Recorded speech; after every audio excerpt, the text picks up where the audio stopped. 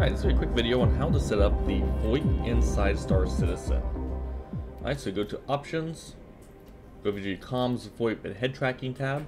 First thing, make sure you have your microphone set to whatever your default device is. I use a Samsung Meteor.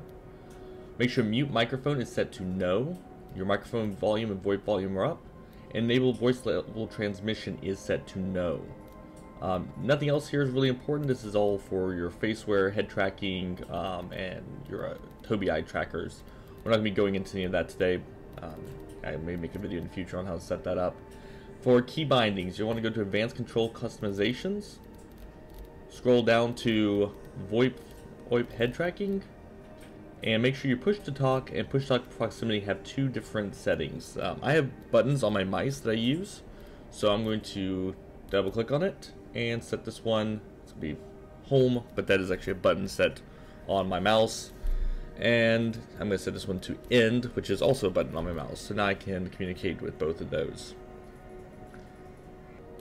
If you have a joystick and HOTAS that you're using, you also probably want to set some there so you can enable VoIP while flying.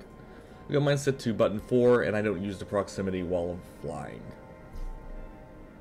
Alright, now when you're getting onto a ship, you will see a message, you're probably familiar with it, where it says joining ship channel. I'm going to show you how to connect to the audio channel so that when you transmit, you are transmitting directly to that channel.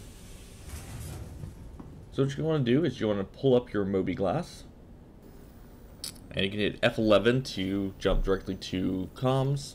Under channels, you'll see your channels here. It's got the wave and the speaker and the mic. That means that channel is active. Click on an inactive channel, you go up here to connect to audio channel, and now you're connected. You can be connected to one audio channel and the global chat at any given time.